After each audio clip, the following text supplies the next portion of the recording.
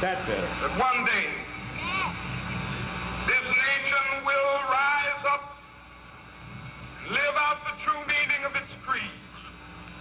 We hold these truths to be self-evident, that all men are created equal. I have a dream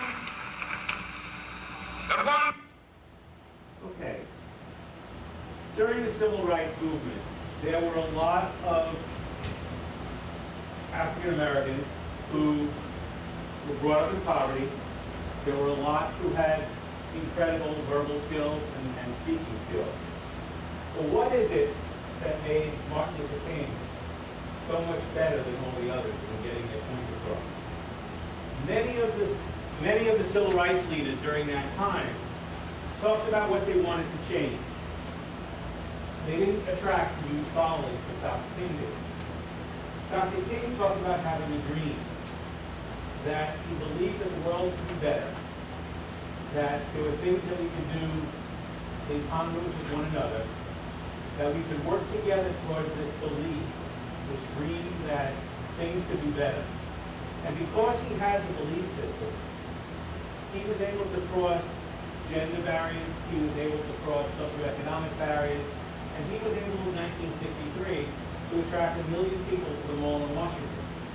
It was because he attracted people who believed in what he believed, not because he was taking things that he wanted to change. And we have a similar situation in our practices. We have patients, and for these patients, it's not a plan that motivates them. It's a dream that their lives could be changed by what we do in our offices. That people are not inspired by treatment plans. They're inspired by leaders, and they're inspired by people who have a belief system that they are attracted to. People buy what you believe in. They don't buy what you do. The fact that we make teeth, that we make dentures, that we do crowns, that's not important. They really couldn't care less. What they're looking for is the benefits and the results that they achieve in changing their lives from the dentistry that we do. And we believe that right now is a great time for dentistry. Today in our culture, people love to spend money on things that make them look good and feel good.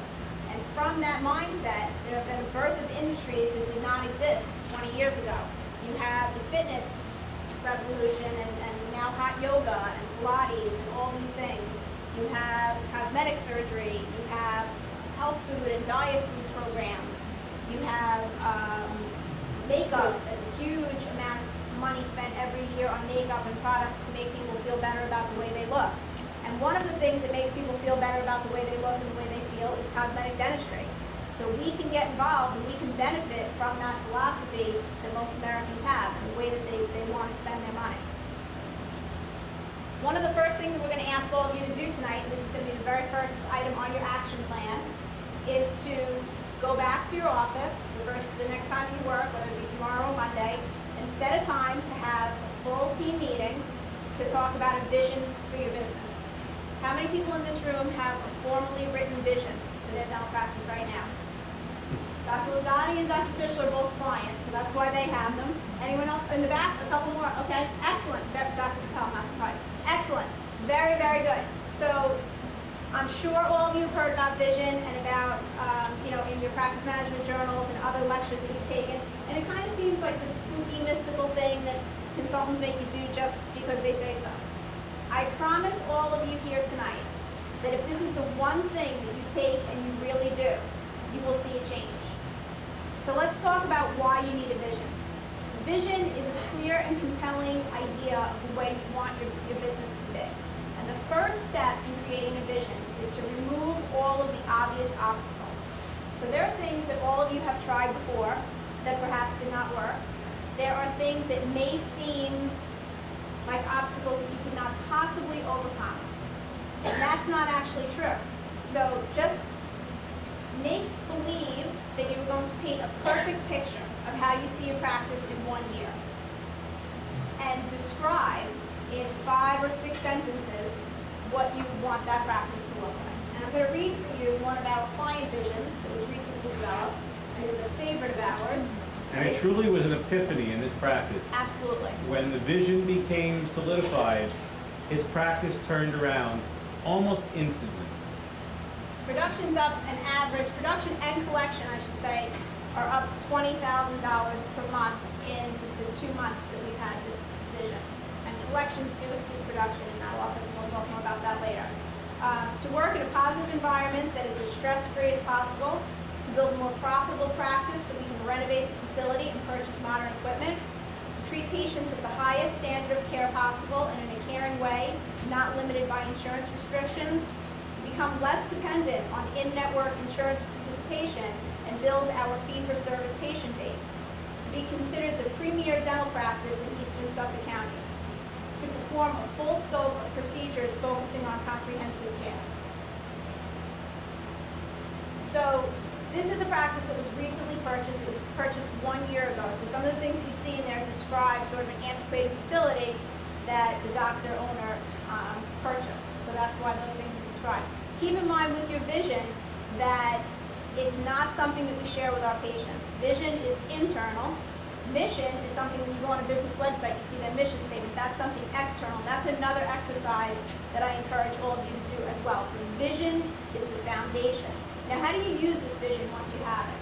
So in this practice, this is one of our client offices, they now understand that every decision that is made, the way that we answer the telephone, the way that we create financial arrangements, the way that we present periodontal care, the way that we treatment plan, everything we do every day is in line with that vision.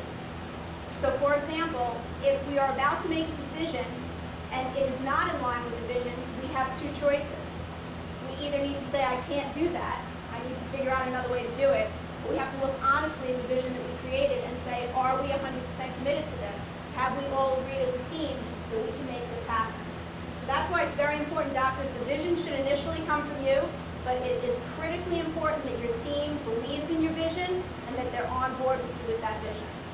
Your vision should be like the Pledge of Allegiance. It should be said at the beginning of every meeting. It should be something that everyone pretty much has in their memory. It should be short enough for you to use it in that capacity. It should be used for every single decision that's made. If you're trying to create a high-quality, top-shelf type practice, then when it comes to buying toilet paper, do you buy the 1-ply or the 2-ply? It's as simple as that. If it is not consistent with what your vision of your practice is, it's the wrong decision. And you have to reevaluate and make differences. As far as the supplies you buy, the procedures you do, everything needs to go back and say, is this decision that we're making, as trivial as it may be, is it consistent with taking our practice where we want it to be 6 months, a year, 3 years, 5 years down the road? And visions can change. If you're into traveling across country, at first you set your vision on the mountain. Then once you get to the top of the mountain, you can see further and you set a new vision of where you want to go from there. That's the way your vision should operate. So some of the things that you need to ask yourself in creating this vision, you have to look at what you already have, decide if you like what you have, you're going to keep it, decide if there are things that you need to add, and if there are things you need to change. So it's everything. It's your systems, it's your facility, it's your equipment, it's your team. It's basically a treatment plan for your practice. And a great book, it's actually a book that we're going to raffle off at the end of the night tonight when Dr. Pieri does the rest of the raffles. It's called The Energy Bus. We do recommend that all of you purchase this book. Purchase enough copies of it for your entire team. It is a quick, easy, enjoyable read, and it really sort of hits the mark when it comes to vision and